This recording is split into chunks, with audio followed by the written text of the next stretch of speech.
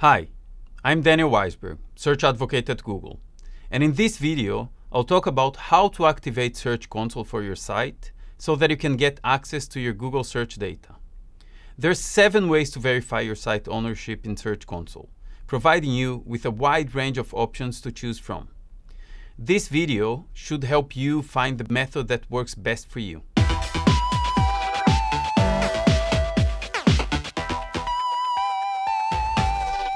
Verification is the process of proving to Google that you own a property. This is needed in order to make sure you are the owner of the website and to prevent others to see your private search data. Proving ownership on the web is simply demonstrating the ability to update and make a small, non-visible change to your website. If you're the site owner, this should be a very simple operation for you. It could literally take only a few minutes. As the title of the video suggests, Search Console supports 7 verification methods: DNS record, HTML file upload, HTML tag, Google Analytics tracking code, Google Tag Manager container script, Google Sites, and Blogger. First of all, for all methods described here, you'll start in the same place. Open your Search Console account and click Add Property in the Properties list. If you have never verified a property, the first time you log into Search Console, you'll find our special wizard asking you to verify a property. If it's your first or 10th verification, when you click to add a new property, you'll be asked what property type you want to create. You have 2 options: domain property and URL prefix property. I suggest creating at least 1 domain property to represent your site, as it is the most comprehensive view of your website information. It will include all URLs in all subdomains and across HTTP and HTTPS. It requires you to add a DNS record in your domain name provider, but it's worth your time. URL prefix property verification is usually a bit simpler, as you have multiple verification methods, such as using your existing Google Analytics or Tag Manager account. URL prefix properties also make sense if you want to view a section of your site separately. For example, if you work with a consultant on a specific part of your site, you might want to verify this part separately so that you can limit access to your data. Now, let's talk about each of the verification methods available to you. If you're feeling sleepy, now's the time to pause and go get a coffee.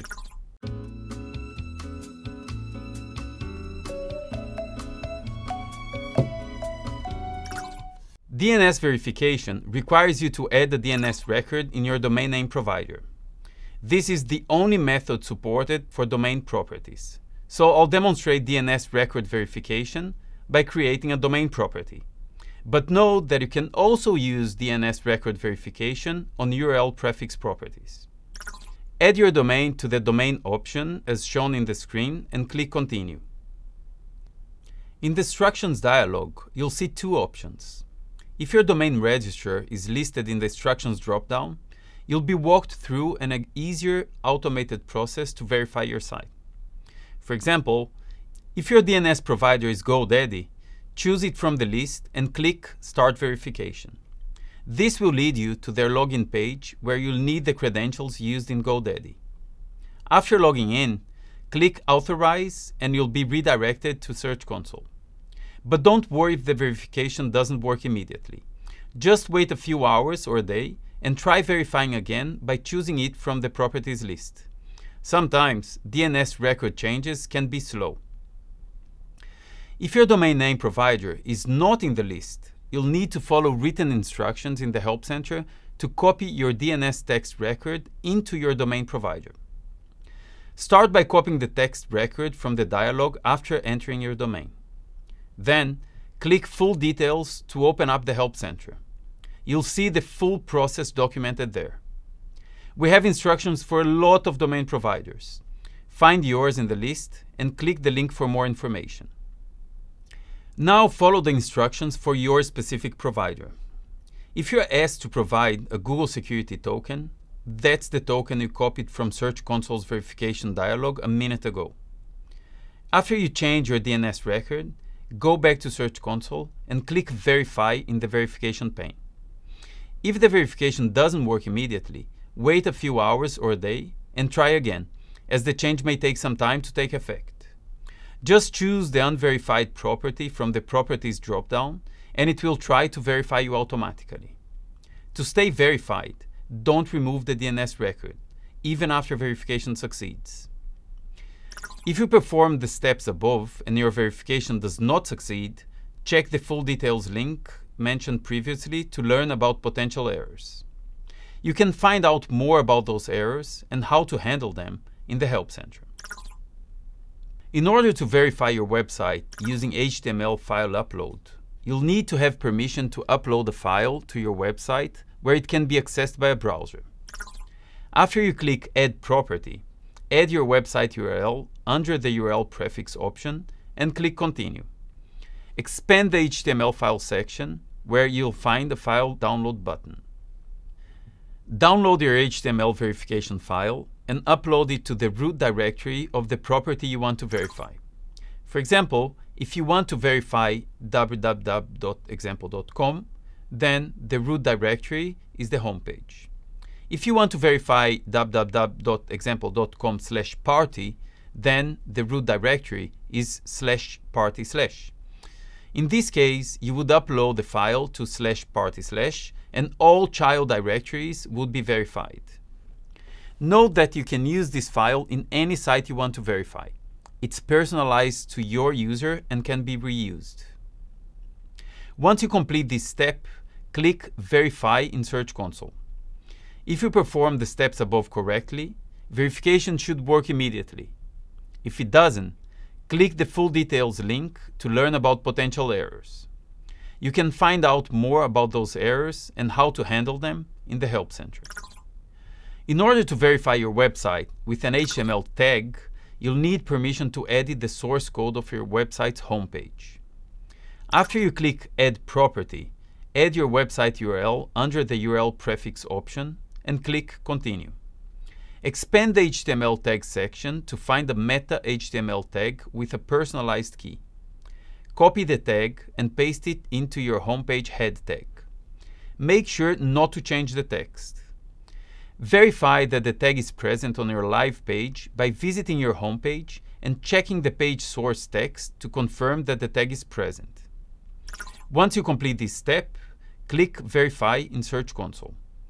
If you perform the steps above correctly, verification should work immediately. If it doesn't, click the full details link to learn about potential errors. You can find out more about those errors and how to handle them in the Help Center. In order to verify your website using the Google Analytics tracking code, you'll need an account with Google Analytics that use the same Google account.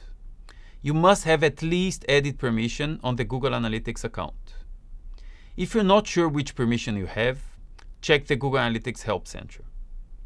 Before verifying, ensure that your homepage has the Google Analytics tracking code in the head section of the page.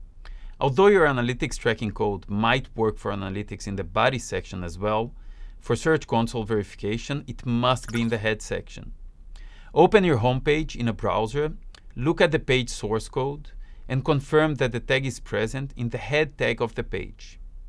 After you click Add Property, add your website URL under the URL prefix option and click Continue. You must be logged into Search Console with the same Google account that you use for Google Analytics. If you perform the steps above correctly, verification should work immediately. If it doesn't, click the full details link to learn about potential errors. You can find out more about those errors and how to handle them in the Help Center. The Google Analytics tracking code will be used only to verify site ownership. No Google Analytics data will be accessed following this process. If you're looking to configure Search Console data in Analytics, that's an entirely separate process. Check the link below to learn more. In order to verify your website with the Google Tag Manager container snippet, you'll need publish permissions to your container in Google Tag Manager. You'll also need to be logged into Search Console with the same Google account that you use for Google Tag Manager. If you're not sure which permissions you have, check the Google Tag Manager Help Center linked below. Before verifying, ensure that your homepage has the no script portion of the Tag Manager code immediately after the opening body tag. If it does not, verification will fail. Open your homepage in a browser, look at the page source code, and confirm that the tag is present, and immediately after the body tag with nothing in between. After you click Add Property, add your website URL under the URL prefix option and click Continue. Expand the Google Tag Manager section where you'll find a button to verify. If you have the necessary permission, your verification should work immediately after clicking it. If you perform the steps above correctly, verification should work immediately. If it doesn't, click the full details link to learn about potential errors. You can find out more about those errors and how to handle them in the Help Center. The Google Tag Manager Container ID will be used only to verify site ownership. No Google Tag Manager data will be accessed following this process. In order to verify your classic Google site, you must be logged into Search Console with the same account used to manage your site. Click Add Property, add your website URL under the URL prefix option, and click Continue. That's it. Your Google site should be verified automatically after this step. If you have a new site or a site with a custom domain URL, you will not be automatically verified. If that's the case with your site, you should use the Google Analytics method. If you're not sure whether your site is classic or new, check the link below in the site's Help Center. In order to verify your website with Blogger, you must be logged into Search Console with the same account used to manage your blog. After you click Add Property, add your website URL under the URL prefix option and click Continue. That's it. Your blog should be verified automatically after this step. Wow, that was a lot. But before I leave you, I would like to suggest you to try and verify your website with more than one verification method, just in case one of your existing verification methods fails. Verification methods are checked periodically by Google, and if all verification methods for a property fail, your access to that property will expire. But if you lose access to your account, don't worry, we have your back. You can always re-verify with your user or verify a new owner using one of the methods described in this video. Every Search Console property requires at least one verified owner, but I recommend companies to have more than one owner, as employees may change roles or leave the organization. So it's good practice to have several verified owners to Search Console.